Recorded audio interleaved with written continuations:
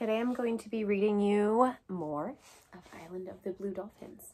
So, settle in. Here we go. Chapter 7. We took nothing with us when we thought we would have to flee, so there was much excitement as we packed our black baskets. Nanko strode up and down side the houses, urging us to hurry. "The wind grows strong," he shouted. "The ship will leave you."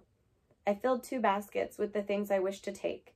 3 fine needles of whalebone, an awl for making holes, a good stone knife for scraping hides, 2 cooking pots, and a small box made from a shell with many earrings in it. Ulape had 2 boxes of earrings, for she was vainer than I, and when she put them into her basket, she drew a thin mark with blue clay across her nose and cheekbones. The mark meant that she was unmarried. "The ship leaves," shouted Nanko. "If it goes," Ulape shouted back, "it will come again after the storm." My sister was in love with Nanko, but she laughed at him. "Other men will come to the island," she said. "They will be far more handsome and brave than those who leave.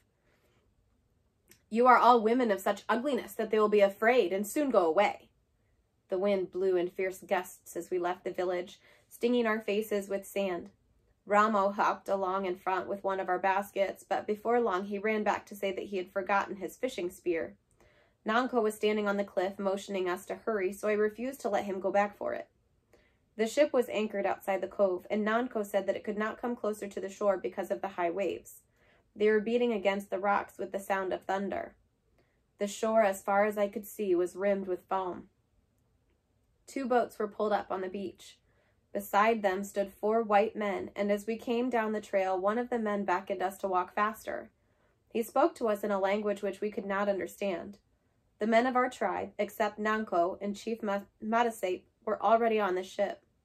My brother Ramo was there too, Nanko said. He had run on ahead after I had told him that he could not go back to the village for his spear. Nanko said that he had jumped into the first boat that left the cove. Matasape divided the women into 2 groups. Then the boats were pushed into the water, and while they bobbed about, we scrambled onto them as best we could. The cove was partly sheltered from the wind, but as soon as we went through the passage between the rocks and into the sea, great waves struck us. There was much confusion.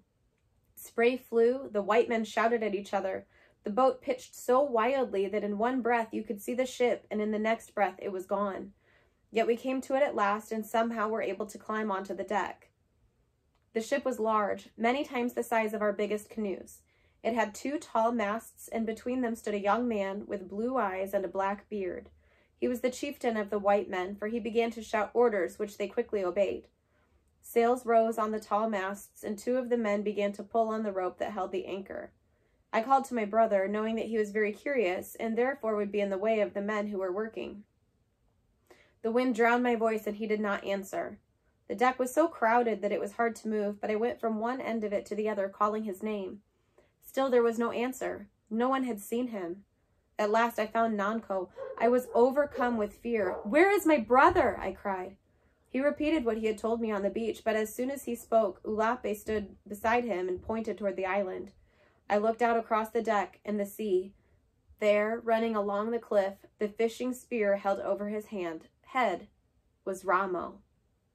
The sails had filled, and the ship was now moving slowly away. Everyone was looking toward the cliff, even the white men. I ran to one of them and pointed, but he shook his head and turned from me. The ship began to move faster. Against my will, I screamed. Chief Matasape grasped my arm. "We cannot wait for Ramo," he said. "If we do, the ship will be driven against the rocks." "We must," I shouted. "We must." "The ship will come back for him on another day," Matasape said. "He will be safe. There is food for him to eat and water to drink and places to sleep." "No!" I cried. Matasape's face was like stone. He was not listening. I cried out once more, but my voice was lost in the howling wind. People gathered around me, saying again what Matasape had said, yet I was not comforted by their words. Ramo had disappeared from the cliff, and I knew that he was now running along the trail that led to the beach. The ship began to circle the kelp bed, and I thought surely that it was going to return to the shore. I held my breath, waiting. Then slowly its direction changed. It pointed toward the east. At that moment, I walked across the deck, and though many hands tried to hold me, flung myself into the sea. A wave passed over my head, and I went down and down until thought I would never behold the day again. The ship was far away when I rose. Only the sails showed through the spray. I was still clutching the basket that held all of my things, but it was very heavy, and I realized that I could not swim with it in my arms. Letting it sink, I started off toward the shore. I could barely see the 2 rocks that guarded the entrance to Coral Cove, but I was not fearful. Many times I had swum farther than this, although not in a storm. I kept thinking over and over as I swam how I would punish Ramo when I reached the shore. Yet when I felt the sand under my feet and saw him standing at the edge of the waves, holding his fishing spear and looking so forlorn, I forgot all those things I planned to do. Instead, I fell to my knees and put my arms around him. The ship had disappeared. "When will it come back?" Ramo asked. There were tears in his eyes. "Soon," I said. The only thing that made me angry was that my beautiful skirt of yucca fibers, which I had worked on so long and carefully, was ruined. Chapter 8. The wind blew strong as we climbed the trail, covering the mesa with sand that sifted around our legs and shut out the sky. Since it was not possible to find our way back, we took shelter among some rocks. We stayed there until night fell. Then the wind lessened and the moon came out, and by its light we reached the village. The huts looked like ghosts in the cold light. As we neared them, I heard a strange sound like that of running feet. I thought that it was a sound made by the wind, but when we came closer, I saw dozens of wild dogs scurrying around through the huts. They ran from us, snarling as they went. The pack must have slunk into the village soon after we left, for it had gorged itself upon the abalone we had not taken. It had gone everywhere searching for food, and Ramo and I had to look hard to find enough for our supper. While we ate beside a small fire, I could hear the dogs on the hill not far away, and through the night their howls came to me in the wind. But when the sun rose and I went out of the hut, the pack trotted off toward its lair, which was at the north side of the island in a large cave. That day we spent gathering food. The wind blew and the waves crashed against the shore so that we could not go out on the rocks. I gathered gulls' eggs on the cliff, and Ramo speared a string of small fish in one of the tide pools. He brought them home, walking proudly with the string over his back. He felt that in his way he had made up for the trouble he had caused. With the seeds I had gathered in a ravine, we had a plentiful meal, although I had to cook it on a flat rock. My bowls were at the bottom of a sea. The wild dogs came again that night. Drawn by the scent of fish, they sat on the hill, barking and growling at each other. I could see the light from the fire shining in their eyes. At dawn, they left. The ocean was calm on this day, and we were able to hunt abalone among the rocks. From seaweed, we wove a rough basket, which we filled before the sun was overhead. On the way home, carrying the abalone between us, Ramo and I stopped on the cliff. The air was clear, and we could look far out to sea in the direction the ship had come. "Will it come back today?" Ramo asked. "It may," I answered him, though I did not think so. "More likely it will come after many suns, for the country where it has gone is far off." Ramo looked up at me. His black eyes shone. "I do not care if the ship never comes," he said. "Why do you say this?" I asked him. Ramo thought, making a hole in the earth with the point of his spear. "Why?" I asked again. "Because I like it here with you," he said. "It is more fun than when the others are here. Tomorrow I am going to where the canoes are hidden and bring one back to Coral Cove. We will use it to fish in and go looking around the island." "They are too heavy for you to put in the water." "You will see." Ramo threw out his chest. Around his neck was a string of elephant teeth which someone had left behind. Sea elephant teeth. It was much too large for him, and the teeth were broken, but they rattled as he thrust the spear down between us. "You forget that I am the son of Chowig," he said. "I do not forget," I answered, "but you are a small son. Someday you will be tall and strong, and then you will be able to handle a big canoe." "I am the son of Chowig," he said again, and as he spoke, his eyes suddenly grew large. "I am his son, and since he is dead, I have taken his place. I am now chief of Galasat. All my wishes must be obeyed." "But first you must become a man, as is the custom. Therefore, I will have to whip you with a switch of nettles and then tie you to a red ant hill." Ramo grew pale.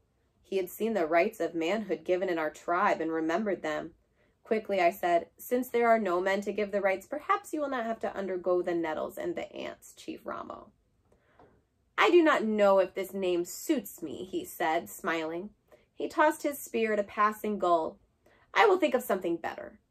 I watched him stride off to get the spear, a little boy with thin arms and legs like sticks, wearing a big string of sea elephant teeth. Now that he had become chief of Galasat, I would have even more trouble with him, but I wanted to run after him and take him in my arms. "I have thought of a name," he said when he came back. "What is it?" I asked him solemnly. "I am Chief Teniositlopai." "That is a very long name and hard to say." "You will soon learn," said Chief Teniositlopai. I had no thought of letting Chief Teniositlopai go alone to the place where the canoes were hidden, but the next morning when I awoke, I found that Ramo was not in the hut. He was not outside either, and I knew then that he had gotten up in the dark and left by himself. I was frightened. I thought of all that might befall him. He had climbed down the kelp rope once before, but he would have trouble pushing even the smallest of the canoes off the rocks.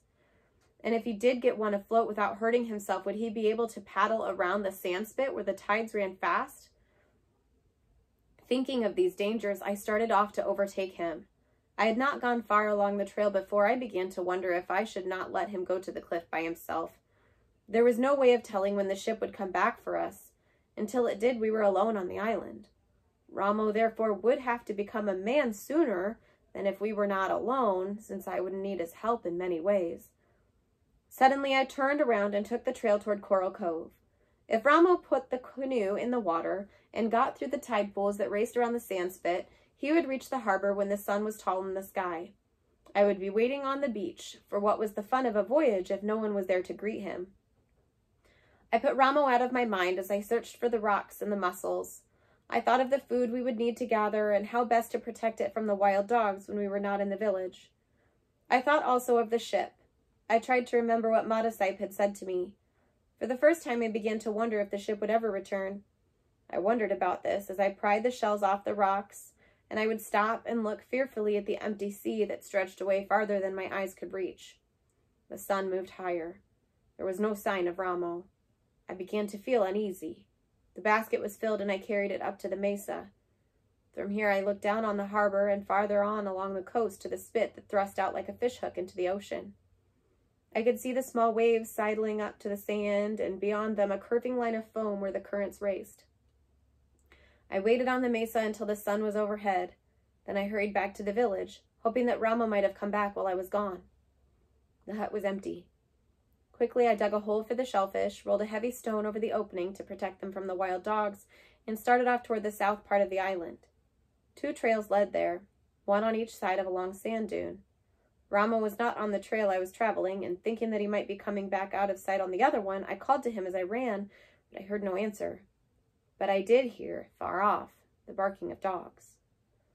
The barking grew louder as I came closer to the cliff. It would die away, and after a short silence, start up again. The sound came from the opposite side of the dunes, and leaving the trail, I climbed upward through the sand to its top. A short distance beyond the dune, near the cliff, I saw the pack of wild dogs. There were many of them, and they were moving around in a circle. In the middle of the circle was Ramo. He was lying on his back and had a deep wound in his throat. He lay very still. When I picked him up, I knew that he was dead. There were other wounds on his body from the teeth of the wild dogs. He had been dead a long time, and from his footsteps on the earth I could see that he had never reached the cliff. 2 dogs lay on the ground not far from him, and in the side of one of them was his broken spear. I carried Ramo back to the village, reaching it when the sun was far down. The dogs followed me all the way, but when I laid him down in the hut and came out with a club in my hand, they trotted off to a low hill. A big gray dog with long curling hair and yellow eyes was their leader, and he went last. It was growing dark, but I followed them up the hill. Slowly they retreated in front of me, not making a sound. I followed them along 2 hills and a small valley to a 3rd hill whose face was the ledge of a rock. At one end of the ledge was a cave. One by one, the dogs went into it. The mouth of the cave was too wide and high to fill with rocks. I gathered brush and made a fire, thinking that I would push it back into the cave. Through the night, I would feed it and push it farther and farther back, but there was not enough brush for this. When the moon rose, I left the cave and went off through the valley and over the 3 hills to my home. All night I sat there with the body of my brother and did not sleep. I vowed that someday I would go back and kill the wild dogs in the cave. I would kill all of them. I thought of how I would do it, but mostly I thought of Ramo, my brother. Make your think